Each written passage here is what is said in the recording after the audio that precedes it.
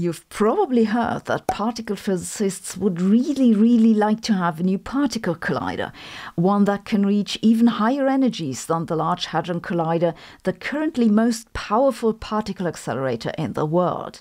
And this new breakthrough, which I just read about the other day, might make their dream come true. The biggest problem with particle colliders is that they're big, because that makes them very expensive. They're big because accelerating particles to high energies requires a lot of strong magnets in sequence. This is why the Large Hadron Collider is a ring with a circumference of a whopping 27 kilometers. The next bigger collider that CERN wants to build would be 100 kilometers long. In the new paper now, they were testing a completely different way to accelerate particles. It's called wakesurfing. The idea is similar to surfing in the wake of a boat. To make particles wake surf, you create a plasma from some gas and shoot a laser through it. The laser creates a distortion in the plasma that moves with almost the speed of light. You can then inject particles into this rapidly moving plasma distortion. The strong electric and magnetic fields in the wake of the laser shot accelerate the particles. This idea has been around for some time,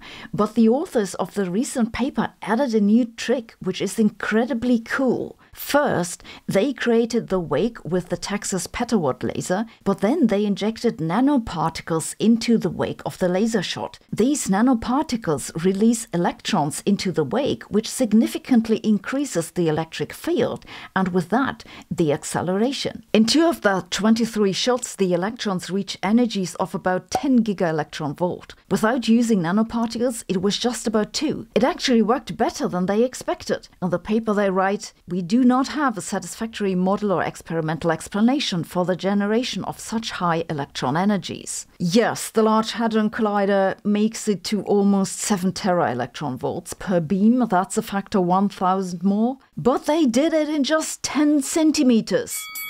I'm known to be very critical of particle physics, but really I feel I'm somewhat misunderstood.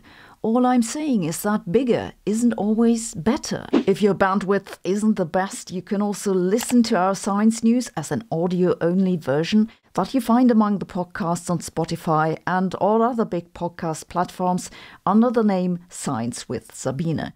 Thanks for watching. See you tomorrow.